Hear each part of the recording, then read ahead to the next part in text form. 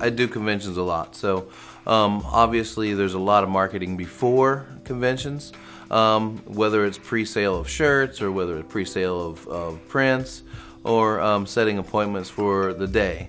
That's basically, you know, what all our social media is for. Every show I go to, I'm booked before I go. You know, just because it's out there that, you know, I'm actually, you know, with conventions, I'm promoting their convention along with myself being there. So I mean, it's like a toss up on everything. You know, we're all promoting that one show, and we're all promoting ourselves at the same time. So it's a big happy family when we actually get to it. With, you know, the flash and the prints and stuff like that, there's contests that we actually enter. You know, we enter the flash category, we'll enter, you know, a cover-up category, and in every category, you know, under the sun, to, you know, actually, you know, show our work.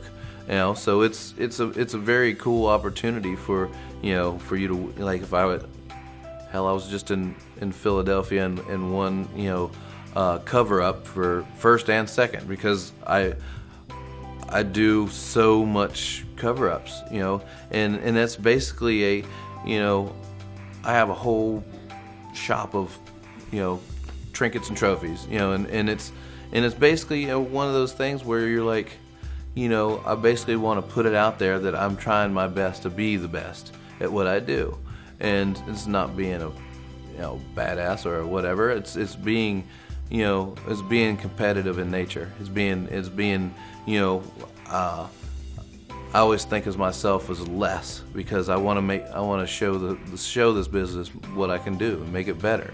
That's what it is with conventions. You know, we're all around our peers, and we're all trying to be the best that we can be.